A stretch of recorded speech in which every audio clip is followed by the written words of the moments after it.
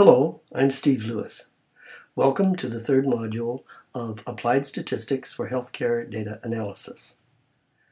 This course is funded by a grant from the United States Department of Labor and uses a curriculum developed by Carnegie Mellon University.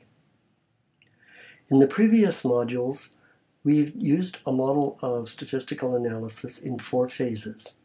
The first is drawing data from a population of interest, subjecting those data to exploratory analysis to develop descriptive statistics, applying the principles of probability to those data to draw inference about the population in general based on the probabilities associated with those statistics. Today we're at that third point in the process, the application of the principles of probability. If you remember the graphic of this process in the introduction, called the big picture, this phase, the probability phase, is illustrated as a cloud, and that reflects the fact that what we are talking about here is not an actual mechanical step in the process, but rather a conceptual bridge between exploratory analysis and the inferential analysis based on those statistics. It's described in the course materials as if we were going through actual mechanical steps, but those are simply intended to illustrate how we would arrive at the concepts we use, rather than steps that we actually do perform. Having said that, I think we should start with what we mean when we talk about probability. And probability is characterized as the attempt to quantify uncertainty. There are 2 forms of probability identified. One is what's called theoretical probability, which is built into a situation. The classic example is flipping a fair coin, where there are 2 possible outcomes, heads or tails, and each outcome has an equal opportunity of occurring at each individual flip. Therefore, a percentage probability of 50% is built into the situation for each of those 2 outcomes. Empirical probability, on the other hand, conceptually visualizes a very large number of trials with the results of each trial recorded, and a relative frequency table created for the occurrence of each event or each outcome as a result of each of these trials. We go from there to a concept of the random variable. If we are performing trials of a variable, a random variable is one that is assumed we cannot predict the outcome of an individual trial, nor a very small number of trials.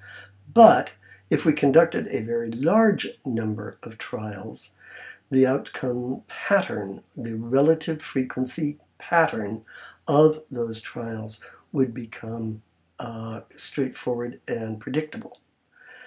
We also distinguish between 2 different kinds of random variables. A discrete random variable is one where all of the possible outcomes are known and they're measurable. And these could be thought of as analogous to the categorical variables that we discussed in the module on exploratory data analysis. Whereas what's called a continuous continuous random variable is what we would think of more as a quantitative variable, where the measure is not necessarily known and the entire range of possible outcomes is not necessarily known. Thinking more about specifically the idea of a continuous random variable, and going back to the idea of a large number of trials and creating a frequency table of variable outcomes, we can assume that as we create a larger and larger number of trials, the pattern of frequencies of outcomes begins to approach the pattern of probabilities that would be associated with theoretical probability as we approach the entire number of events that could possibly occur. So if we have a discrete random variable to which we have subjected a large number of trials, the frequency pattern that is created can then be thought of as a probability pattern. The distribution of frequencies can be thought of as the distribution of the probabilities associated with specific outcomes. We can then overlay on that concept the idea of those frequencies being normally distributed.